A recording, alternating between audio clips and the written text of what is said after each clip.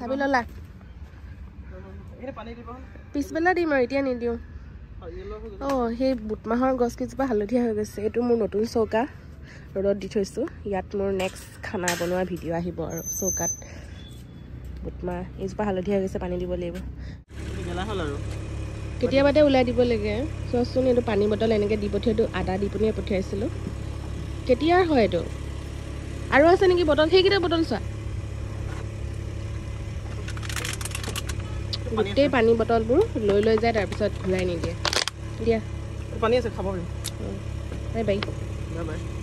last ব্লগটোত মোক সুধিছিলে যে মেজেঙা পাতখিনি কেনেকৈ শুকুৱাওঁ বুলি পাতখিনি এনেকৈ এখিলা এখিলাকৈ ছিঙি দিছোঁ আৰু আগটো কোমলীয়াৰ কাৰণে আগটো ৰাখি দিছোঁ এনেকুৱা কোমলীয়া ঠাৰি হয় সেইখিনি দিছোঁ শুকালে এইখিনি মিক্সিত ধুনীয়াকৈ গুড়ি হৈ যায় আৰু এইটো কোমলীয়া ঠাৰি এইডোখৰলৈকে কাটি দি দিম কোমলীয়াটো ভালদৰে ধুই ল'লোঁ ধূলি বালি থাকিব পাৰে এতিয়া কাপোৰ এখনৰ ওপৰত শুকুৱাই দিম ডলা শুকুৱালেও হয় মোৰ ডাঙৰ ডলা নাই কাৰণে মই কাপোৰৰ ওপৰতে শুকুৱাইছোঁ ৩-৪ দিনমান কাঢ়া ৰ'দ লাগিব এতিয়া ফাগুনৰ ইমান পচোৱা বতাহ বুলি কয় যে এই বতাহটোত বহুত বেমাৰ আজাৰ এনেকৈ বীজাণু উৰি আহে আৰু বিতুপনৰ গা বেয়া হৈ আছিলে মই চৰ্ট কৈছিলে তাৰ পৰা মোৰো লাগি গ'ল এতিয়া থেংক গড জ্বৰ ইমান উঠা নাই ডিঙিটো অকণমান চেৰচেৰাইছে অকণমান গাটো বেয়া লাগিছিলে মই আগতীয়াকৈ মেডিচিন খাই দিলোঁ বেছিকৈ নুঠাৰ আগতে আৰু হেয়াৰ ব্ৰেকেজ চাওক নাই এনেকুৱা বতাহত মানে হেয়াৰ ব্ৰেকেজটো বহুত হয় আজি চাম্পি কৰিম বুলি ভাবিছোঁ আৰু আমাৰ বতাহ লাগি চুলিখিনি যেতিয়া বহুত বেছি ড্ৰাই আৰু ডেমেজ হৈ যায় তেতিয়া ইয়াৰ ইলাষ্টিচিটিটো লুজ হৈ যায় আৰু চুলিখিনি ছিঙি দিলে চাব হা পটককৈ ছিঙি যায় ইলাষ্টিচিটি লুজ হৈ গ'লে আৰু চুলিত এই ইলাষ্টিচিটিটো থাকিবৰ কাৰণে অইলিং আমি প্ৰায়ে কৰিব লাগে আৰু জবা ফুল আমাৰ চুলিৰ কাৰণে বহুতেই ভাল হয় আৰু তাৰ কাৰণে জবা ফুলৰে এটা তেল লগাওঁ সেইটো হৈছে মামাআৰ্থৰ hibiscus damage repair hair oil ইয়াত হিবিস্কাছ মানে জবা ফুল আৰু কাৰী লিভছ আছে মানে নৰসিংহৰ পাত ভালদৰে তেলটো লগাবৰ কাৰণে এনেকুৱা কোম টাইপৰ এটা থাকে নিজেই ধুনীয়াকৈ লগাব পাৰি হেয়াৰ এপ্লিকেটৰটো দি এতিয়া হেয়াৰ এপ্লিকেটৰটো দি চুলি গুৰিলৈকে তেলটো ভালদৰে লগাব পাৰিছোঁ আইন এখনত চাই পিনে নহ'লে ডাইৰেক্ট তেলটো লগাবলৈ চুলি গুৰিলৈকে লগাব নোৱাৰোঁ আৰু হেয়াৰ অইলিং কৰোঁতে চুলিৰ গুৰিখিনিত প্ৰথমতে মই কনচেনট্ৰেট কৰোঁ গুৰিখিনিত ভালকৈ লগোৱাৰ পিছতহে বাকী পাতখিনি লগাওঁগৈ গুৰিত অকণমান তেল দি দেখিবলৈ পাইছে মই হাতেদি সেইখিনি ভালদৰে মাছাজ টাইপৰ কৰি দিছোঁ তেতিয়া ব্লাড চাৰ্কুলেশ্যনটো ভাল হয় আৰু চুলিৰ গুৰিত ভালদৰে লগাই এতিয়া চুলিখিনিত লগাই আছোঁ আৰু ইয়াত হিবিস্কাছ মানে জবা ফুল আছে জবা ফুল আমাৰ চুলিৰ কাৰণে বহুত ভাল হয় ইয়াতো জানেই চুলিখিনি নেৰিছ কৰি ৰাখে লগতে ডেমেজখিনিও ৰিপেয়াৰ কৰিব আৰু ৰুটছৰ পৰা ষ্ট্ৰংগাৰ কৰি তোলে আৰু অকণমান আগতে কৈছিলোৱে চুলিৰ গুৰিত তেলটো ভালদৰে লগাই অকণমান মাছাজ কৰি দিলেহে আমাৰ ব্লাড চাৰ্কুলেশ্যনটো হয় চুলিৰ গ্ৰথটো ভাল হয় আৰু মামাআৰ্থৰ প্লান গুডনেছ ইনিচিয়েটিভটো জানেই মামাআৰ্থৰ এভৰি প্ৰডাক্ট এটা যেতিয়া আমি কিনো তাৰ এগেইনষ্টত এজোপা গছ ৰোৱা হয় আৰু তাৰ জিঅ' লোকেশ্যন ৱেবছাইটত দিয়াই থাকে চাবগে পাৰে আৰু 2025লৈকে মামাআৰ্থে 1 মিলিয়ন ট্ৰিজ প্লান্টেশ্যন কৰাৰ ইনিচিয়েটিভ হাতত তুলি লৈছে লগাই হৈ গ'ল গুৰিটো বহুত ধুনীয়াকৈ লাগিছে আৰু আগটোতো লাগিছে এইখিনি মই আধা ঘণ্টাৰ পৰা 1 ঘণ্টামান ৰাখি দিম বেলেগ কিবা কাম কৰি ল'ম আৰু ধুবৰ কাৰণে মামাআৰ্থৰ এইটো হিবিস্কাছ ডেমেজ ৰিপেয়াৰ শ্বেম্পু ইয়াতো হিবিস্কাছ আৰু কাৰী লিভছ আছে আৰু আধা ঘণ্টাৰ পিছত মই এই শ্বেম্পুটো দি শ্বেম্পু কৰি দিছোঁ আৰু গোটেই অইলখিনি ধুনীয়াকৈ ৰিমুভ হৈ গৈছে শ্বেম্পু কৰি আহিলোঁ শ্বেম্পু কৰি মেলি অকণমান ড্ৰাই কৰি দিলোঁগৈ তাৰপিছত এই চুলিখিনি ধুনীয়া মুলায়ম ছফ্ট হৈছে আৰু তেল লগোৱাৰ পিছত ডিফাৰেঞ্চটো চাওক চুলিৰ ইলাষ্টিচিটিটো অট'মেটিক বাঢ়ি গৈছে আগতে এনেকৈ টানি দিওঁতে পটককৈ ছিঙি গৈছিলে কাৰণ বহুত ড্ৰাই আছিলে এতিয়া অইল লগোৱাৰ পিছত বহুতখিনি হেল্ডি হৈ আহিছে সেইকাৰণে আমি চুলিত প্ৰায় এমাহত আপুনি 3বাৰমান হ'লেও তেল লগাবই লাগে আৰু মামাআৰ্থৰ এই প্ৰডাক্টখিনি এমেজন নাইকা ফ্লিপকাৰ্ট পাৰ্পলত এভেইলেবল আছে মই ডেছক্ৰিপশ্যনত লিংকটো দি দিম আৰু মোৰ কুপন কোড LINA2024 সেইটো ইউজ কৰিলে এডিশ্যনেল 20% ডিছকাউণ্ট পাব মামাআৰ্থৰ অফিচিয়েল ৱেবছাইট নহ'লে এপছত নিয়াৰ বাই মামাআৰ্থৰ ষ্টৰটো পাই যাব আপোনালোকে আৰু ৰাতিপুৱাই মাথাটো ধুই দিলোঁ যে নাকটো একদম পুৰা বন্ধ হৈ থাকিলে এতিয়া মই ভইচ অভাৰ কৰিব পাৰিম নে নোৱাৰিম সেইটোহে মোৰ ভয় লাগিছে এতিয়া বাজিছে 4টা আৰু ইভিনিং আপোনাৰ প্ৰেয়াৰটো কেইটা বজাৰ পৰা ষ্টাৰ্ট হ'ব নাজানো হ'ব কিছুমানে কৈছে 6টা কিছুমানে কৈছে 8টা কোন এজনে পিছবেলালৈকে যাম আৰু মই খিচিৰি বনাই পিনে মন্দিৰৰ বাহিৰত যে যিসকল থাকে সেইসকলক ভোগ অকণমান দিম বুলি ভাবিছোঁ আৰু সন্ধিয়া বিতুপন আৰু মই দুইজনে পূজা কৰি ল'লোঁ ঘৰতে আমাৰ সৰুকৈ যিটো থাপনা আছিলে তাতে চাকি বন্তি গছ জ্বলাই ল'লোঁ শিৱবাৰ আগত আৰু আমি ইভিনিং হে মন্দিৰলৈ যাম বুলি কৈছিলোঁৱে প্ৰথমে আৰু মই আজি 21জন মানুহৰ কাৰণে বনাই আছোঁ খিচিৰি আৰু খিচিৰিৰ কাৰণে ইয়াত দালি 3বিধ দালি মিক্স কৰিছোঁ আৰু চব্জি যি আছিলে চব্জি দি দিছোঁ কাৰণ যিমান যি চব্জি থাকে খিচিৰিত মিলাই দিলে খিচিৰিটো খাই ভাল লাগে আৰু বেলেগকৈ মই চব্জি নবনাওঁগৈ মানে যি চব্জি দি দিয়ে বহুত ভাল লাগে খাই ভাজি এক্সট্ৰাকৈ বনালেও হয় মোৰ গাটো বহুত বেয়া লাগিছে সেইকাৰণে মই ভাজি এক্সট্ৰা নবনাওঁ লাও এটা আছিলে এইটো নানিয়ে আনি দিছিলে লাওৰ অকণমানি টুকুৰা দি ইমানটো এটা লাওটো খালি গলি গ'লে বেয়া লাগিব সেইকাৰণে এইটো কি কুমলীয়া লাও আছিলে একচুৱেলি গলিয়ে যাব চাগে জালুক চফ গোটা ধনিয়া গোটা জিৰা তাৰপিছত লং ইলাইচি ডালচেনি লং 4টা তেজপাত ইলাইচি ডালচেনি শুকান জলকীয়া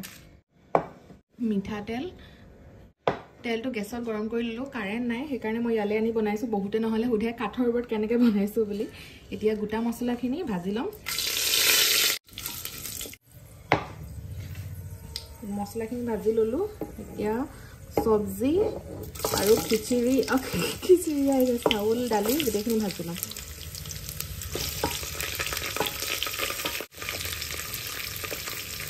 হালধি নিমখ তেলত অকমান সময় ভাজি লম চাউলখিনি অকমান ভাজ খাইছে এতিয়া দিছো জিৰা গুড়ি ধনিয়া গুড়িটো অলপ সৰহকৈ দিছো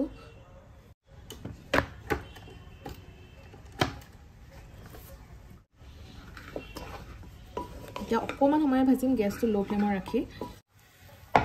মছলাটো অলপ ভাজি লৈ এতিয়া দিছো পানী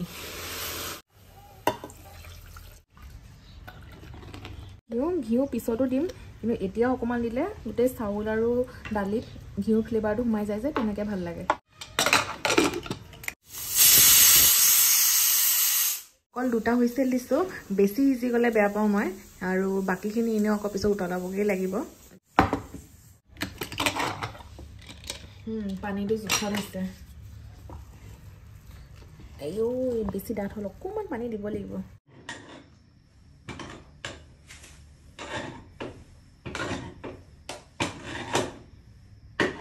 মোৰ হিটো কুকাৰ সৰু হৈ গ'ল সেইকাৰণে এই ডাঙৰ কুকাৰটোলৈ ট্ৰান্সফাৰ কৰি ললোগে এতিয়া এই ডিব্বাকিটা টোটাল 21টা পেকেট আছে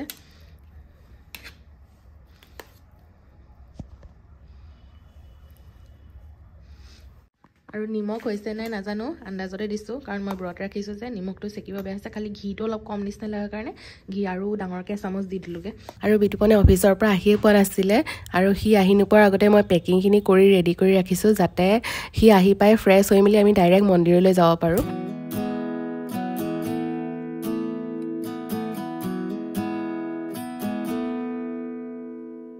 ভগৱানৰ লীলা চাং না মই 21টা টোপোলা বনাম বুলি ভাবিছিলো পুৰা 21টা হৈছে কেনেকে যে হৈছে বুট মগু 5 বিধ ফল গাখীৰ 50 মিনিটৰ কাৰণে লৈছো আৰু দৈ বেলেগ নাপালো সেইকাৰণে এনেকুৱা পুৰবি দৈ এটাই লৈ লৈছো পেকিং হৈ গ'ল আৰু মোৰ জ্বৰ এতিয়া মানে একদম এনেকুৱা কপি জ্বৰ উঠিছে ইয়াৰ ওপৰত সোৱেটাৰ এটা পিন্ধি দিম নোৱাৰিছো আৰু মেডিচিন লৈ আহিব লাগিব আহোঁতে আৰু বাকি এইখিনি যি বিলাম এইবিলাক মই ভিডিঅ' নকৰো এইবিলাক সকলোৰে প্ৰাইভেচি থাকে যে মই প্ৰাইভেচিটো ব্ৰেক কৰিব নিবিচাৰো সো মন্দিৰত লগ পাম নহলে মন্দিৰৰ পৰা আহি পিনে লগ পাই আছো মানে সৰু পলিচি নিছা মই ডাঙৰ পলিচি নিছো ডাঙৰ পৰি নাযায় তো চামুচ টানিলে আকৌ তুমি কাটি দি থবা দে তোৰে কথা কৈছো চামুচ এতিয়াও কিনিব পাৰি ধুমকে নেপেলাবা আকৌ হেৰি হৈ যাব তোৰ চামুচ বিচাৰো লৈ যা গাড়ী উঠাই দিয়া মই সেই প্ৰসাদতে হেৰি দি লৈ প্ৰসাদম না জাহাজী কল এটা দিম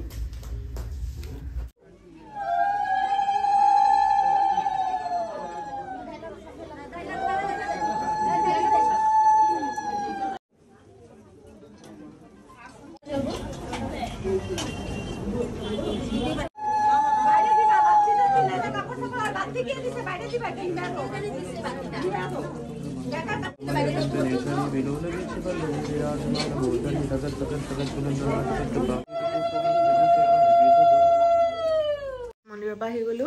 টেবলেট লৈ আহিছো ইমান গাটো বেয়া হৈছে কাইলৈ লগ পাম আপোনালোকক একেবাৰে গাটো ধুই দিলো যে আজি গা আৰু মাথা সেইকাৰণে একদম বেছিকে জ্বৰটো উঠি গৈছে কপি জ্বৰ উঠিছে তুমি বেকগ্ৰাউণ্ড আহি গলা তাৰপিছত তোমাক উলিওৱাই নাছিলো নেকি মথনি এতিয়া প্ৰসাদৰ সেই মোনাখিনি মানে গাড়ীখন নমাব আৰু আপোনালোকক অহা কাইলৈ লগ পাম ইমান ৰ'দ দিছে আৰু এতিয়া পিছবেলা হৈ আছে আগবেলা এটা ৰ'দতে দুটা ৰ'দতে মোৰ মেজেঙা পাতখিনি ধুনীয়া খৰখৰা খৰখৰীয়া হৈ থাকিলে মোৰ মাতটো শুনি নিশ্চয় গম পাইছে একদম অৱস্থা নাই এই পাতখিনি পুৰা খমখমীয়া ধুনীয়াকৈ শুকাই গৈছে খালি এই কিছুমান ঠাৰিবোৰ শুকোৱা নাই এইখিনি মই পিছত থকা শুকুৱাই দিমগৈ যিবিলাক শকত ঠাৰিবোৰ নিদিওঁ নহ'লে আকৌ কেঁচাকৈ দিলে বেয়া হৈ যাব মই এতিয়া মিক্সিত গুড়ি কৰিম এইটো শুকাইছে নাই এইটো ভালকৈ শুকোৱা নাই শকত ঠাৰিবোৰ ভালকৈ শুকোৱা নাই শকতবোৰ পিছত গুড়ি কৰিবগৈ লাগিব আৰু মিক্সিত বহুত সময় গুড়ি কৰা নাই একেবাৰে পাউডাৰ ফৰ্মটো কৰা নাই চপা দেখুৱাই দিয়া অকণমান দাৰদাৰাকৈ থাকে বুলি কয় যে ৰাফলি একেবাৰে গুড়ি হোৱা নাই দেখি পাইছেনে ভিডিঅ'ত এইটো অলপ খহটা আৰু অকণমান খহটা জুৰিব নাই জানো অলপ ডাঙৰ জুৰি যাব ডাঙৰ সেইটো কণ্টেইনাৰটো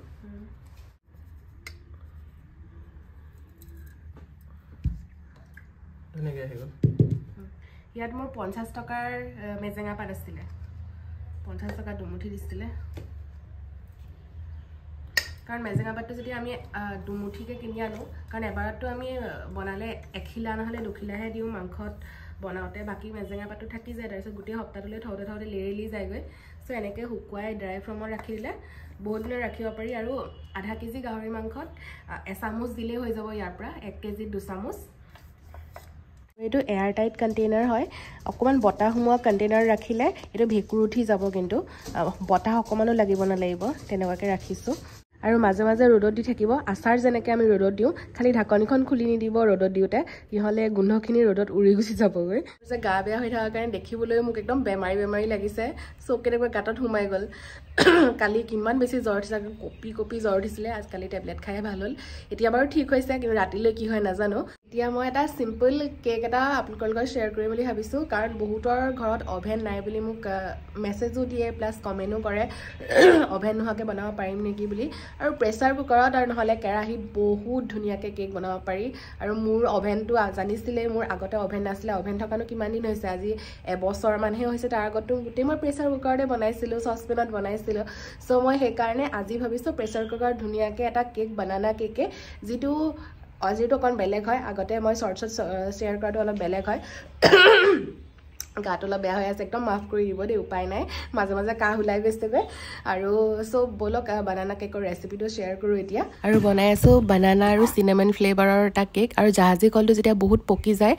সেই কলটো বেছি ভাল হয় যিকোনো কল ল'লেও হয় মই 3টা কল লৈছোঁ মিডিয়াম চাইজৰ জাহাজী কল হয় আৰু ইয়াত দিছোঁ আধা কাপতকৈ কম চেনি আৰু আপোনালোকে যিটো ফ্লেভাৰৰ কেক বনাব বিচাৰে সেই ফ্লেভাৰটো সদায় চেনিৰ লগত মিক্সিত গুড়ি কৰি দিব তেতিয়া ইয়াৰ ফ্লেভাৰটো বহুত ভাল আহে আৰু 2টা এগ লৈছোঁ মোৰ এইকেইটা বাহুবলী কণী হয় সেইকাৰণে 2টাই হৈ গৈছে আৰু কণী আৰু তেলটো একদম ভালদৰে ফেটি লৈছোঁ বাটাৰ দিলেও হয় বাটাৰ দিলে আৰু বেছি ভাল লাগে আৰু ডালচেনিটো কেৰাহীত অকণমান ড্ৰাই ৰোষ্ট কৰি পাউডাৰ ফৰ্ম কৰি লৈছোঁ আৰু একাপ আটা এইটো বগা আটা হয় 1 teaspoon baking powder half teaspoon baking soda 2 টেবুলস্পুন Koko powder দালচেনি গুড়ি হাফ টিস্পুন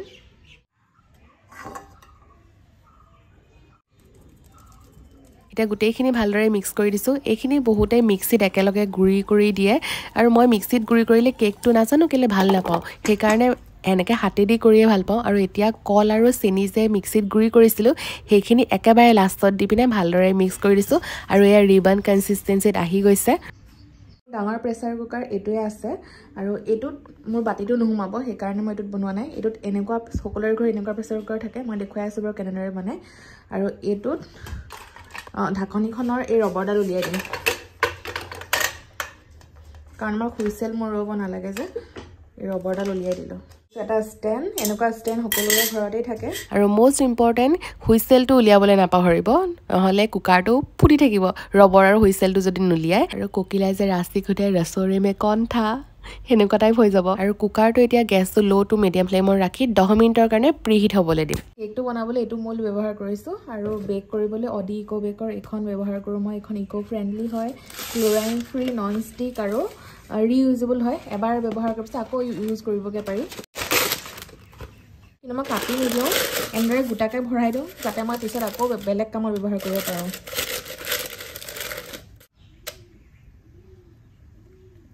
ড্ৰাই ফ্ৰুটছ দি দিছোঁ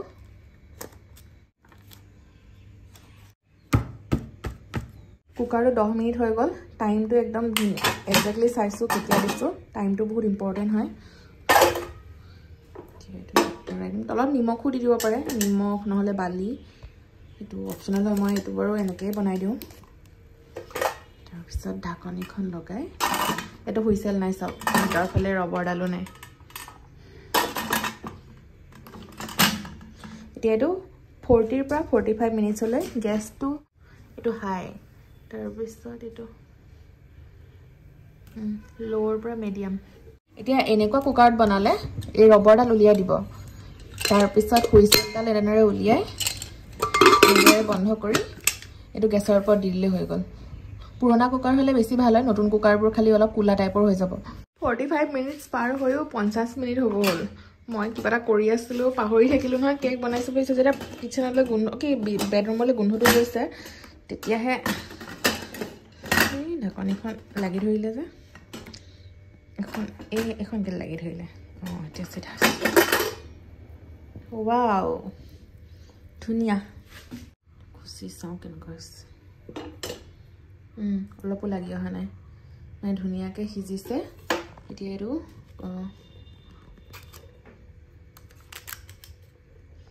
সফট না কি ধুনীয়া সফট হৈছে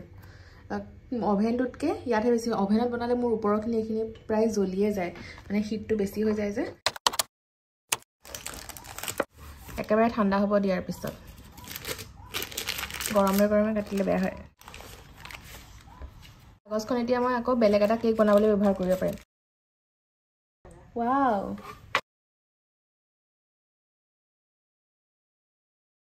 আৰু এয়া বানানা চিনেমেন ফ্লেভাৰৰ কেক ৰেডি খাবলৈ বহুত ভাল লাগে এনেদৰে চিম্পলকৈ আৰু মোৰ চৰ্দি হৈ থকাৰ কাৰণে মই নাই খোৱা কলটো বহুত ঠাণ্ডা বস্তুৰ কাৰণে আৰু এয়া বনাইছিলোঁ কচুৰি মেথি দি পিনে খাস্তা নিমকি কিবা এটা অকেজনৰ কাৰণে বনাইছিলোঁ এই নিমকিটো খাবলৈ বহুত ভাল লাগিছিলে মই ৰেচিপিটো পিছত কেতিয়াবা শ্বেয়াৰ কৰিম 50খন বনাইছিলোঁ টোটেল নিমকি কেকটো সদায় ঠাণ্ডা হ'ব দিয়াৰ পিছতে কাটিব লাগে আৰু মোৰ পাৰ্চেল এটা আহিছিলে পাৰ্চেলটো আনবক্সিং কৰি লওঁ কাৰণ কেক ঠাণ্ডা হ'ব দিয়াৰ পিছত যেতিয়া কাটিব ধুনীয়াকৈ আপোনাক যেনেকুৱা চাইজত লাগে চাইজটো ধুনীয়াকৈ ওলায় আৰু কেকটো খায়ো ভাল লাগে বেছি গৰম হৈ থাকিলে